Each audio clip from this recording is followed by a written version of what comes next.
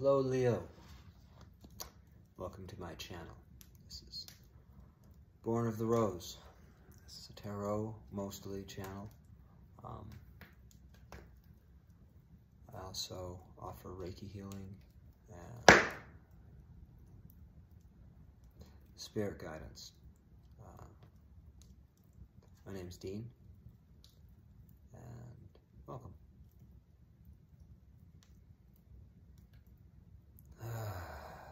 Spirit guides and ancestors. She.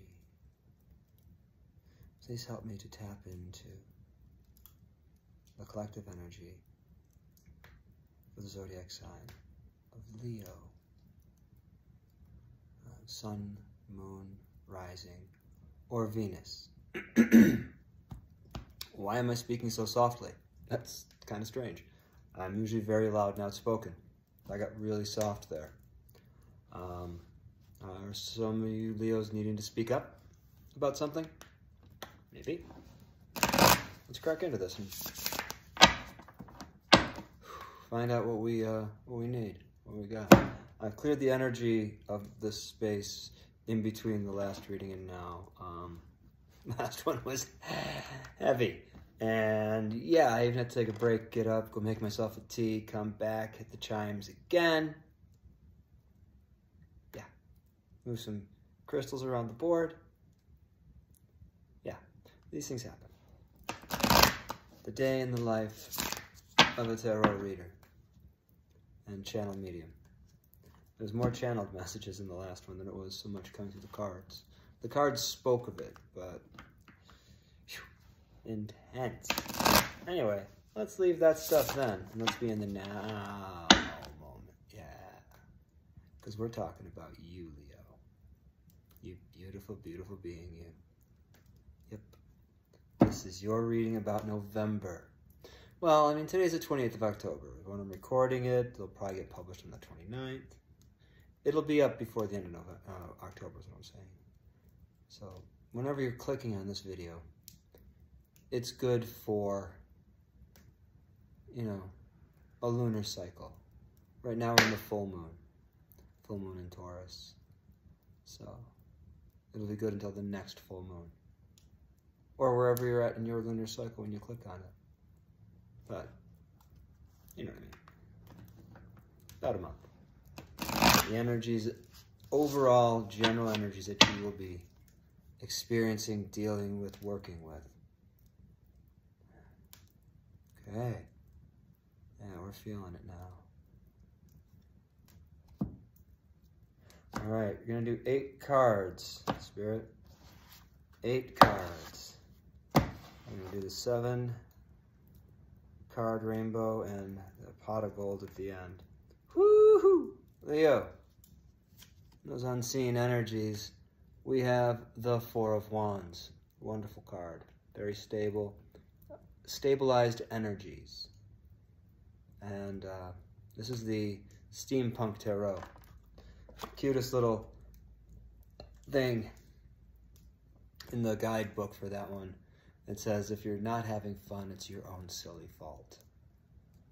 There's something in that for us, Leo. I'm a Leo moon, so I get that Leo energy. My best friend's a Leo. A lot of Leos in my life. Dated a Leo rising for a while. One of the most beautiful humans I've ever known. Ah, that tea is nice. Okay, let's get into it. So, at the foundation, the root, ooh, we have a 4 of Cups.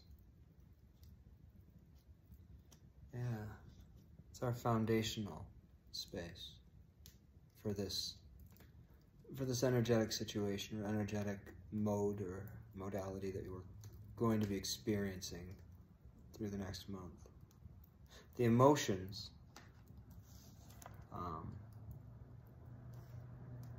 9 of Pentacles. That's some stable emotions.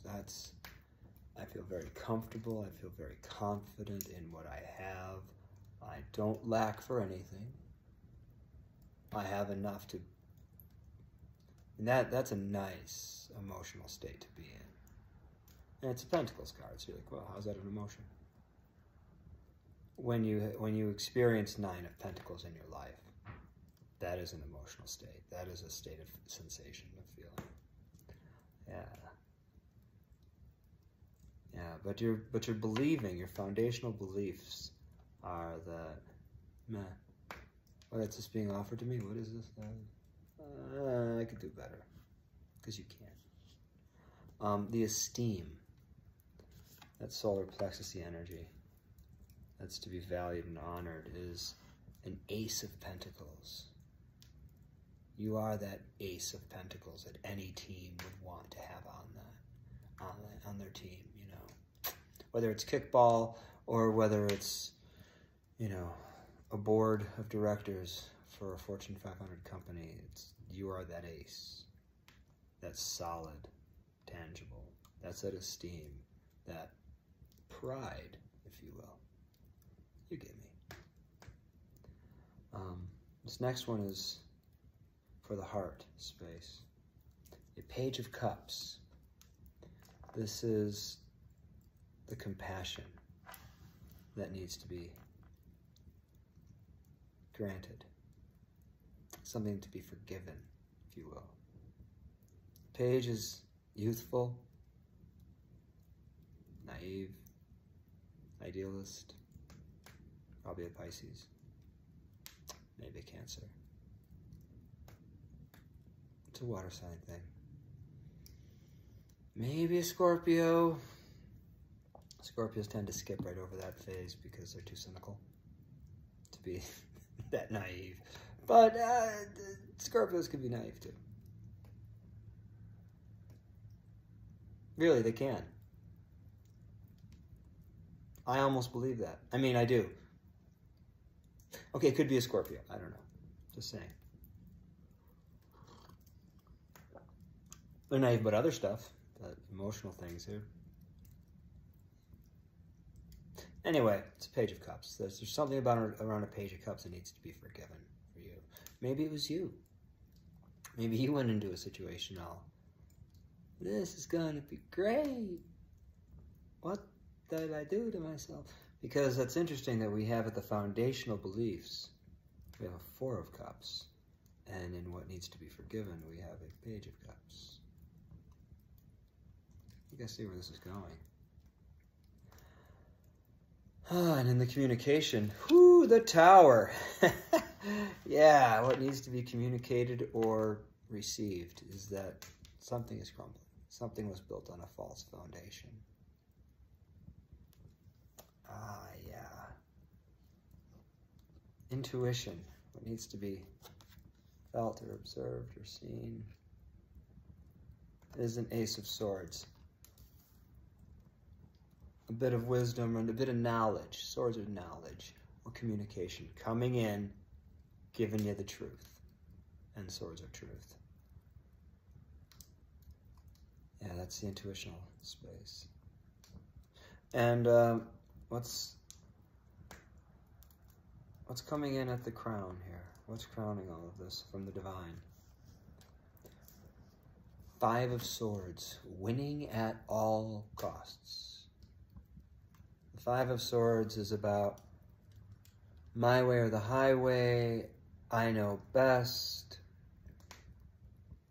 take this deal because it's good for you. It's good for you. I got those pictures of you from last Christmas party. I mean, 5 of Swords is like, I like it less than I like the 7 of Swords, and I don't like the 7 of Swords card very much. The 5 of Swords is, it's dirty pool. It's, I've got leverage over you, and I'm going to use it to get you to do what I want you to do. Divine's letting you know about something like that. There's something like that happening in and around your circumstances here. No wonder you're dissatisfied in that 4 of Cups. But if we're in that emotional state, that I've got everything I need, though. I'm good.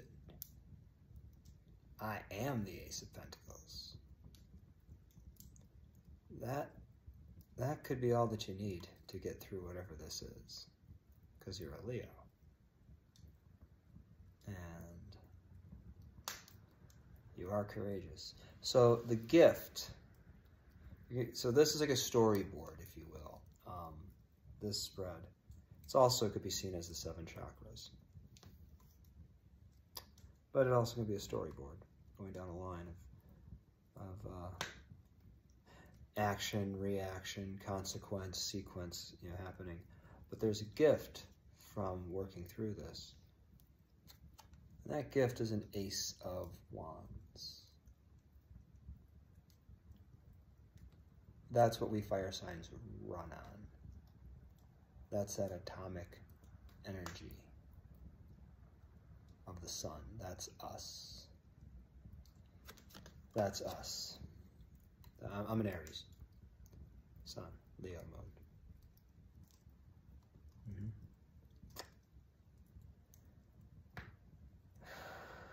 Wow, that's powerful. That Ace of Wands, that's like, wow. There is a light coming from within that card of inspiration leading to great creation. Yeah.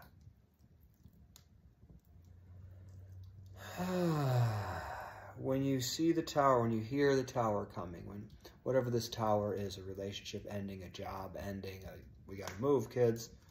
Take down the wallpaper. We got to go. Whenever this hits or comes in, if you receive it clearly in the mind and are able to embody that, you will see where this 5 of Swords energy is coming from, and you'll see it clearly. That's that Ace of Swords. And that will give you this inspiration to change all of this to your betterment.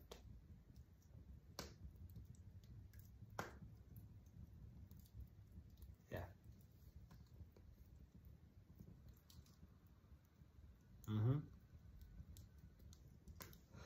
Be inspired. Be very inspired. Spirit, I want to clarify a little bit here. I haven't been clarifying much. Let's switch decks up for that. Let's go to the White Sage Tarot. I'd like to clarify just a touch.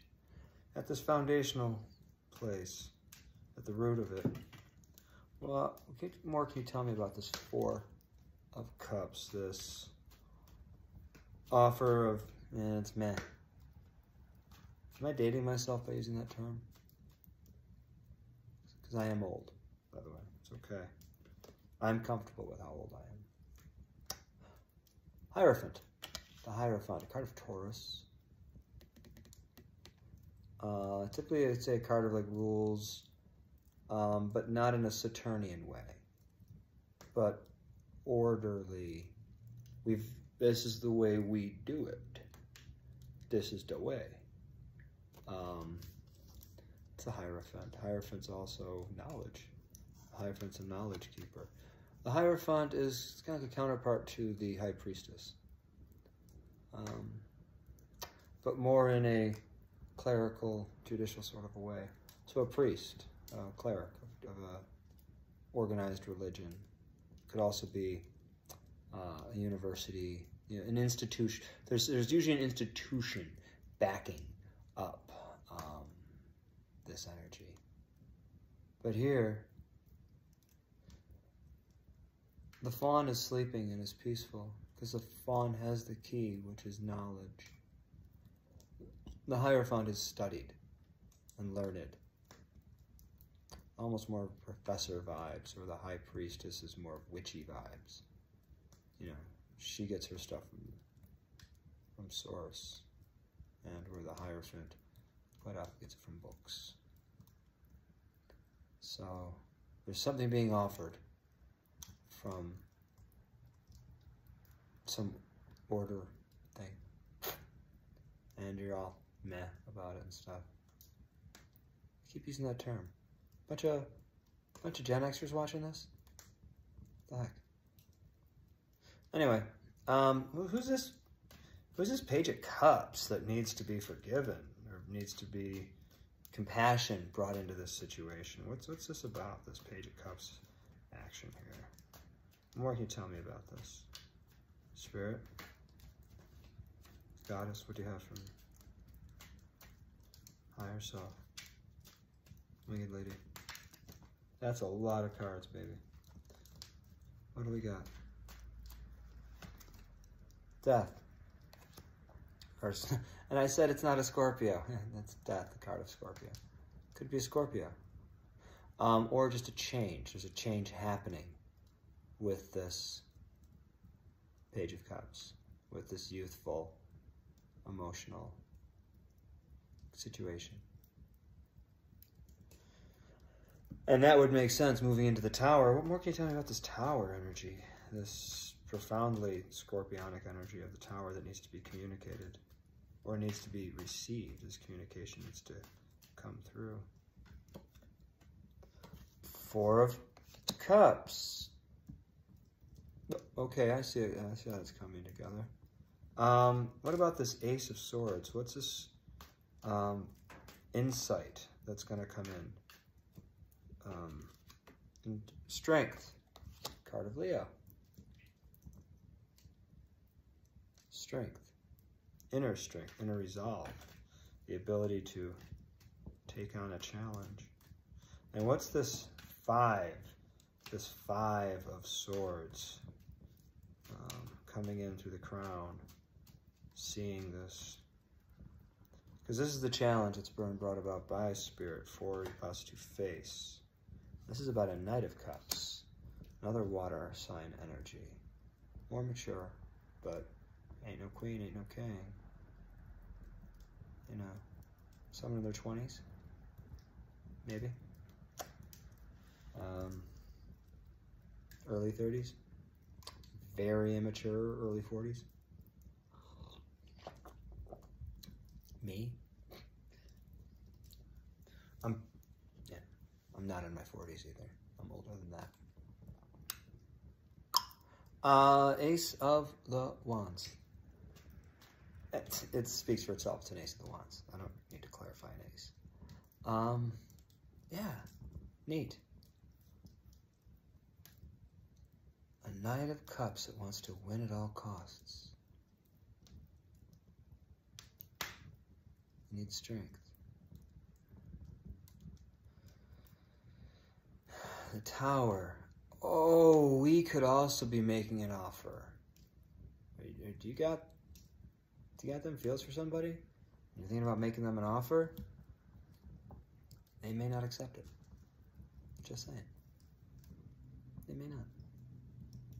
And if they don't, that's okay. They don't have to.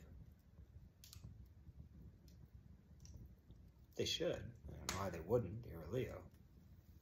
But